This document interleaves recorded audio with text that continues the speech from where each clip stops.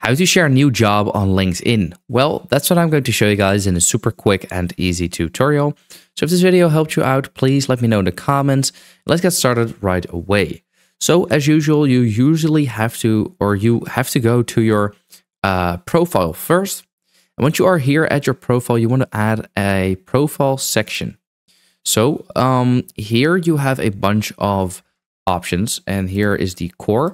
You want to go to core, and then here it says add a position.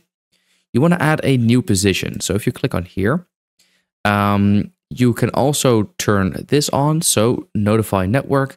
This will also notify pretty much everyone in your network.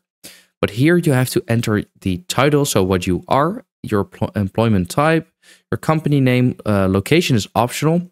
All of the things with this little star over here are, you have to do that, but you have to fill that in, but the other ones are optional, and you have to fill everything in here. So I'm going to fill most of this stuff in. I chose video editor, then here you can choose full-time, part-time, permanent, self-employed, for example, self-employed. Then you can just do the company name. So if you are self-employed, you can add your own company name, but let's say you are a full-time, then you can do pretty much anything. Here it says Microsoft. Let's say you are a video editor for Microsoft. Cool, right? Here you can add your location type. So on-site, hybrid, or remote. Also depends.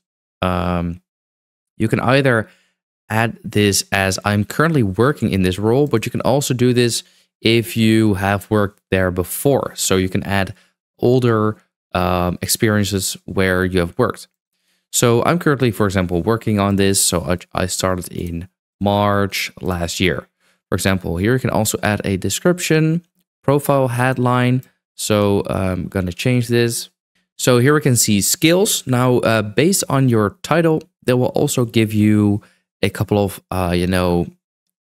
suggestions. So I'm going to do, for example, offline editing, videography. Here I can still do video editing. And then, yeah, you can add your skills. So they will recommend to add your top 5. And then here you can also add media. So you can add images, documents, sites, or presentations. Now, let's say you are a freelancer with your own company, or you're self-employed. They can also add, for example, your logo in here as well, which is quite nice. Now, if you're happy with all of this, I just fill this in really quickly, but then you want to click on save. And once this is done, this is how it will look like. Then you can also click on next. And here you can actually share a post with your network. So here you can change if you want to have it on anyone or connections only. If it's a brand partnership, you can even edit the text, of course. But if you're happy with this, you can post it. Here they will ask you if you found this job on LinkedIn or yourself. So let's say it is yes.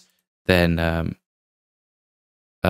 yeah, this is pretty much it. So I'll just refresh the page, and let's see.